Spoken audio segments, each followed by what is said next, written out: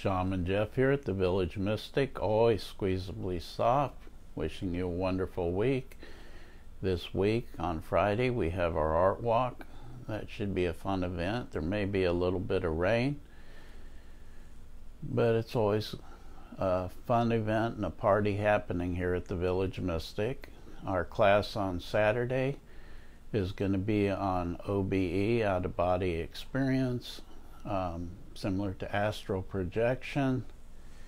It's interesting that the scientists are finding out, and they're starting to concur, that there may be an actual place that people are going to.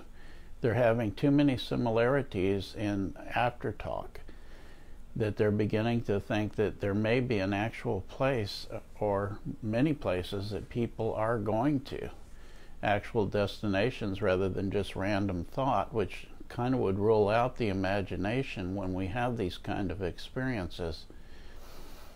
And the class, of course, is free because we like to give to you.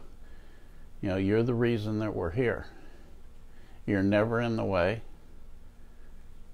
How could you ever be? You're the reason we're here.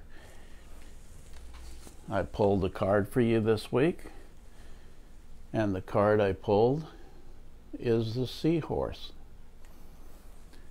Seahorse spirit is one of interesting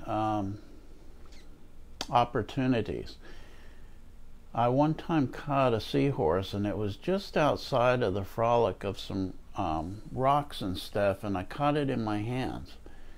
And in its own little environment, it was just swimming peacefully. And it reminded me, and the seahorse brings to us the energy of staying detached sometimes, being in that place of observance in life.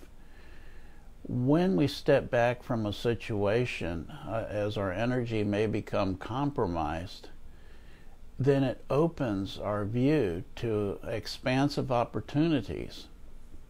And it just kind of sits back in this floating position and observes, and it just sits in that place of inner peace. And so when there's turmoil around us, when there's things going on, when things seem hectic, if we just step back and look from a place of observance, we can bring our peace back to us. I also picked a crystal this week, and the crystal that I picked is ruby and zoisite. One of my favorite stones.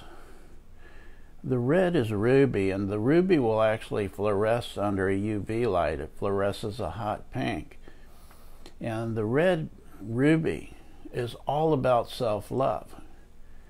And when you talk about the zoisite, the surrounding green, whenever we think of green energies, we're also thinking about healing energies. And what more could you ask for out of a stone than self-love, I deserve, and then bringing in those healing energies to make it happen. The zoisite is also what tanzanite is, a zoisite. It's actually green until they cook it. And so this is Shaman Jeff, wishing you a great week. Create a beautiful week for yourself. It's up to you. Like us, subscribe. To share is to care. And I had a question come in, and the question was about vortexes.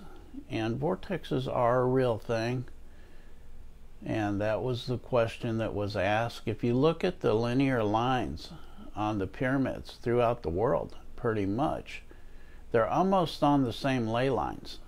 So that just gives you something to think about, that even the ancients knew that there were these power places, and that's where they constructed those things that meant a lot to them, or brought in the energies to help them with what they were looking for. Have a great week. This is Shaman Jeff. I am out.